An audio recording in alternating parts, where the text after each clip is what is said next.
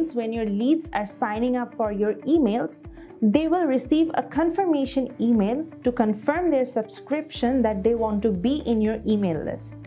It's important because it means that they really want to receive your emails, which leads to better engagement, better deliverability of emails, and that you are maintaining the anti-spam regulations properly. In Mailmint, you can easily set up double opt-in emails, and in today's video, I'll show you how you can do it. So let's get started. So double opt-in is basically available in both Mailmint Free and Pro version. So if you're using the Mailmint Free version, you can easily set up double opt-in from the settings module. For that, you have to go to settings, and then you can see that there's an option called double opt-in settings. There you have to click, and you can see that there's an enable option for the double opt-in. So if you enable this, you'll see that you can write the email subject line, the email body, and you can select which page you want to take your users once they confirm their subscription to be on your email list. So here you can see that you can also write the double opt-in email however you want. And you can see that there are two options here for the action after confirmation tape. And you can see there's another option here which is action after confirmation. So here you can select which page you want your users to go to after they have confirmed your subscription, right? So what you can do is you can redirect them to the default page that's set up here, which is the Mailmint opt-in confirmation, or you can redirect them to an external URL, maybe a page which you have created where you want your users to go after they've confirmed to be on your email list. So once I set up everything here, what I'm going to do is I'm going to click on Save Settings.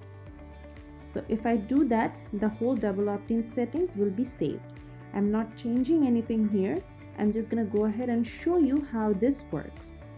So if I go to Contacts, you'll see that currently I don't have any contacts here. What I'm going to do is I'm going to click on New Contact, and I'm going to give an email address here. So let's say,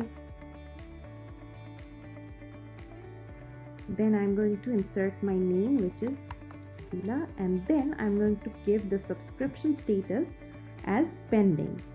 So if I do that, everything is here done. I'm just gonna go ahead and click on Save. And you can see that Nabila@getwpfunnels.com has been added to my email list.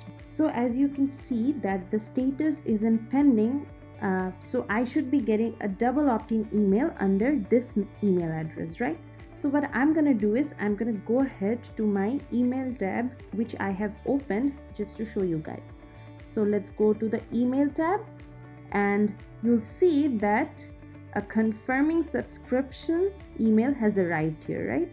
So what I'm gonna do is I'm gonna click on that, and you can see the email, which is default set up in Mailmint, has appeared here, and here I can click this link to confirm my subscription in my email list.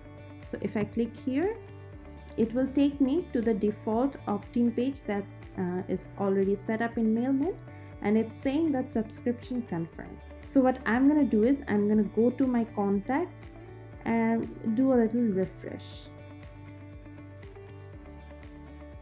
And you can see that Nabila@getwpfunnels.com has been subscribed to my email list.